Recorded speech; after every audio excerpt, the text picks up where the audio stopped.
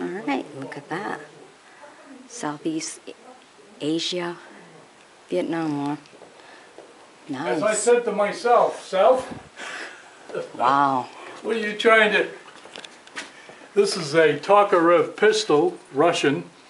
This is actually, it says an M14, but it's an M1A1. This is a homemade Viet Cong shotgun. You look at homemade? Homemade. You see the handle, the operating rod handle? Yeah. That's a spike that they took and they forged on a homemade. You can see the hammer marks on the ball. Yeah. Wow. This is a Russian SKS, which is equivalent to our carbine. This is an M16A1. A1 is the forward assist and the muzzle flash suppressor. Yeah. M60. That steel shank boot is a result of this weapon right here, which is a punji stake. That's actually a weapon? That's Looks a like punji stake. You know what they did? They'd sharpen that, and when it's fresh and it's sharpened, it's just as sharp as a razor. And they put it, dig a hole, put it in the ground. Then they take fecal material so that you get a bad infection and put it on the top of that. Oh my God. Monkey dung, people dung, anything. Well, they cover it with camouflage the top. Yep.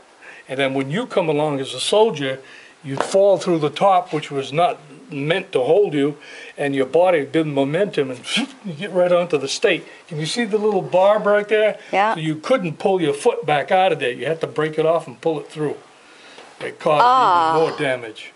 See, this is one way I have of telling youngsters war is not good for you. Okay? Yeah, what's this on the top there? It's an RPG. Of that on the top? RPG. This thing? Yeah. This is a rocket propelled grenade launcher, RPG. That's what's giving us all the grief over there in Afghanistan and Iraq right now. Really? Yeah, when you they don't. That's why. Yeah, but what do you put on the top there?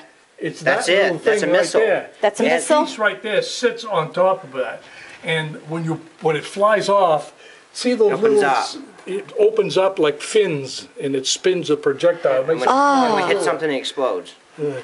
Hang on a second. I'll show you. It has a delayed. It goes inside it and boom, blows everything right outwards. Like that's why you're not supposed to stop at stop signs in Iraq. I'll be right there. You hang on a minute. Yeah. Because if you stop at stop signs in Iraq, they'll hit you with these. Huh. Wow. That's why they let little kids walk out there and you'll stop the little kids. Right. That's how you make the dog tags. That's I'll cool. show you how that works.